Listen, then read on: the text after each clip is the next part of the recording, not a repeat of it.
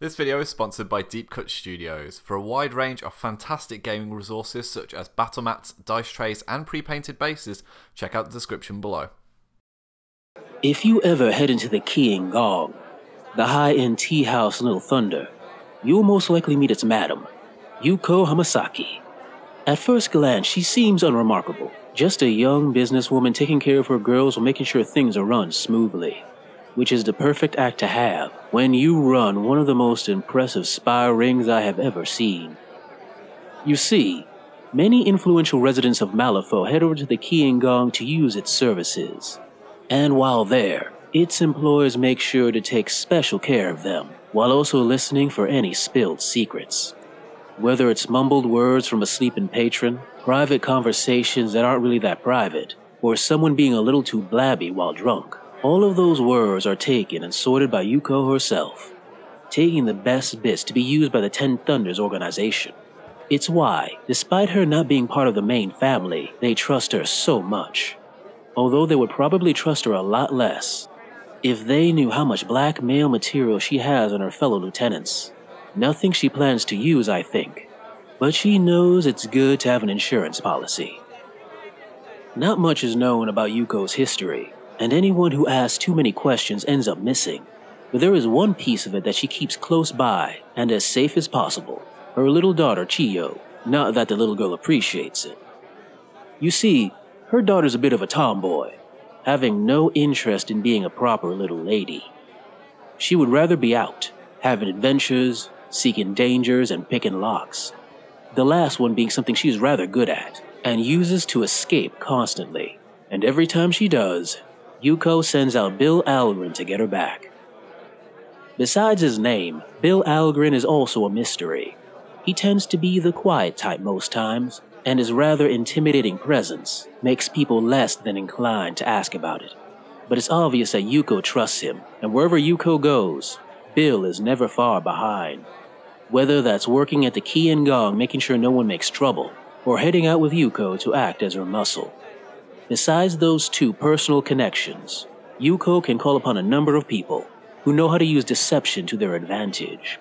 Whether that be the deadly actors known as kabuki warriors and bunraku, or the deceptively meek ladies such as the kunuchis and geishas. If you ever go to her establishment, my friend, you can be sure that someone there is always listening, looking for any slip of the tongue to use against you.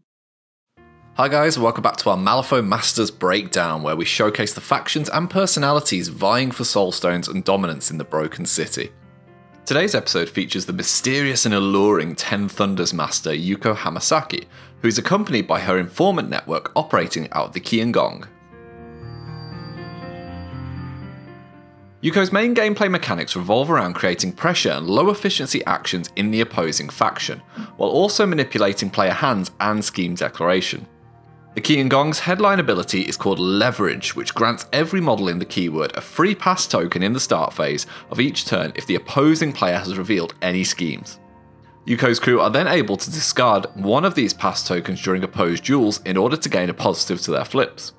This ability forces the enemy to second guess when they should declare their schemes, giving Youko more time to intercept their plans. To this end, much of the Qi and Gong have access to the Lure ability, which can pull both friendly and enemy forces across the battlefield, changing points of engagement and essential positioning for VP. While many crews might balk at the risks posed by dragging enemies towards them, Yuko's faction offer an abundance of the distracted condition to ensure that any attacks faced are at a negative modifier. These two abilities combined dramatically reduce the action efficiency of opposing forces, giving you the upper hand each turn. Leading the Qi and Gong into battle is the excellent Toolbox Master Youko, who offers formidable means of hand control for both players through her abilities. Unseen Manipulator permanently reduces the enemy's control hand size, while Calm Demeanor and Informant allow her to manage her own hand and either player's next Fate deck flip at a 6-inch range. Yuko's headline attack action is known as Blackmail, which not only generates pass tokens or discarded cards for the opponent, but also features a pseudo obey with a We Own You trigger, which is almost always worth a soulstone investment to get off.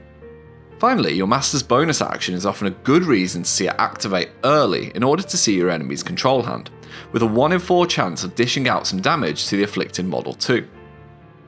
Accompanying her master into battle is the Enforcer totem Qi, a hard-to-hit scheme runner who features her own way of reading the opposing control hand thanks to her misinformation bonus action.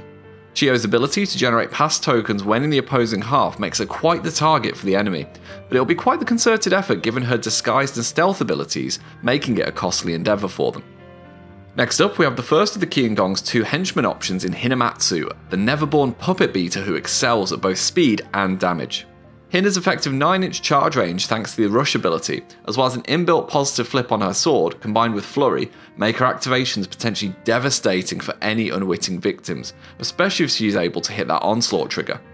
6 potential attacks will ruin anything, but if the stars don't quite align, you can always fall back on the excellent aggressive stance quick action to pulse out distracted within 3 inches, as well as the wicked ability which can allow normal damage attacks should an opponent try to disengage from the murder bot in close combat.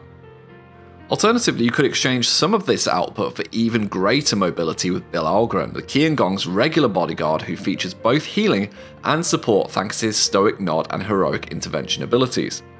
The latter can not only be used to free up allies who are stuck in combat, but with a crow trigger, Bill is also able to remove opposing scheme markers anywhere in play, scuppering many plans in the process.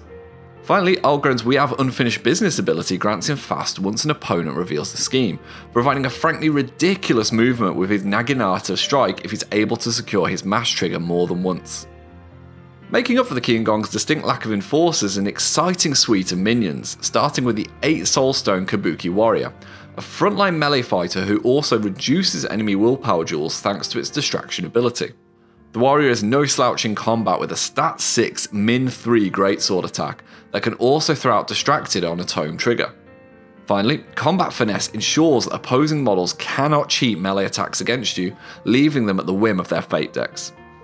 Also joining the fray is the joint monk minion in the Charm Warder, a 7 Soulstone model that specifically targets enemy willpower with their Chi Blade and Jinx attacks, with the latter featuring the Shady Dealings trigger, which can force card drain for unrevealed schemes. The Charm Warder is excellent at turning off Demise abilities thanks to its Lantern of Souls, and is also capable of ridiculous deck drain or damage if its Chaos Theory bonus action is able to pulse at enough enemies within 5 inches. Moving on, for 6 Soulstones you can invest in the Kunoichi, a model that can take advantage of the distracted status for the rest of the crew is handed out thanks to its unexpected ferocity trigger on both its ranged and melee actions. Tools for the Job allows you to recycle any high cards from previous activations, while the ever useful Nihilism ensures that these ninja can attack with full force from the wings. Alternatively, for the same cost you might instead consider the Ferocious Bunraku, tanky puppets that can go up to defense 7 thanks to their built-in disappear trigger. These puppets are pretty quick across the board thanks to their move 6 and risky maneuver quick action, and can put out decent damage and the ever useful stun condition with their Brutal Blades melee attack. Youko can field these minions as excellent hunters of opposing scheme runners, as well as effective point scorers in their own right. Finally, the Qi and Gong has its ever-present cohort of geisha to provide suitable distraction for opposing forces. Not only do these ladies reduce the willpower jewels of their enemies within 2 inches, but they're also highly capable of adding status conditions and repositioning through sharp wit and lure. While not the most durable at 4 defense and wounds, the geisha are often a safe activation to harry and debuff enemies early each turn. The Qi and Gong keyword plays as much of the game between activations as it does during them, putting plenty of emphasis on draining enemy resources and forcing difficult decisions and timing. The crew excels at manipulating card hands and opposing scheming, while offering good mid-range maneuverability, damage and control. Yuka and her minions are adept at dictating the point of engagement on the battlefield, meaning schemes and strategies that revolve around engagement and the board centre naturally play to her advantage. Once here, the abundance of distracted and possible positives through pass tokens mean that your model should have a good chance of dictating play in later turns.